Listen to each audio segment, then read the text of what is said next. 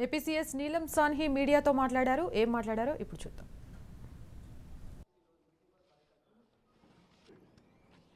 మీ అందరికీ తెలుసు,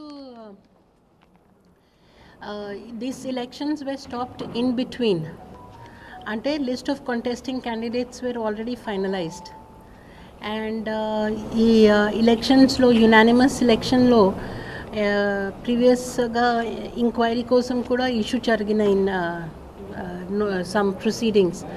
So court hearing tarvata once form 10 has been issued, inquiry is not possible. So there is no other reason why we should not continue with the election. List of contesting candidates ante last year March 14th ke publish ayinai, ballot papers kuda issue ayinai. So the decks were cleared, ante there was no reason why we could not go further.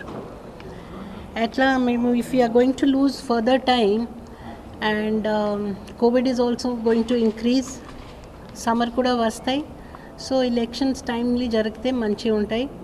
Already మేము process start చేసిన అంటే గ్రామ Panchayat elections 2018 నుంచి due ఉన్నాయి. Actually 2019 నుంచి MPTC, ZPTC and ULB due ఉంటుంది. And already election process January 9th నుంచి start అయ్యాను. అంటే 8th జనవరికి అనౌన్స్ చేసి model code of conduct January 9th 2021లో మేము స్టార్ట్ చేసాము. సో ఆ కంటిన్యూటీలో ఎలక్షన్స్ తప్పకుండా చేయాల్సి ఉంటే ది నోటిఫికేషన్ ఇష్యూ చేశాం.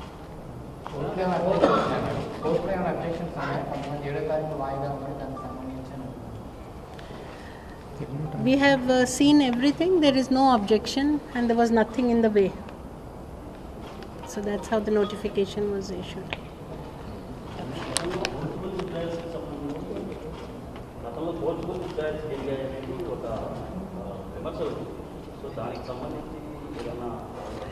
సో ఇప్పుడు మొన్న ఎలక్షన్లో ఒక చాలా మంచి సిస్టమ్ పెట్టారు. Nodal officers for every district and complaint cell. మన స్టేట్ ఎలక్షన్ కమిషన్లో కూడా ఒక complaint cell and we have taken the help of the police mister Sanjay senior ఆఫీసర్కి కూడా ఇక్కడ పెట్టాము. And what ever complaints come, grievances come, అది తప్పకుండా మేము హ్యాండిల్ చేస్తాం.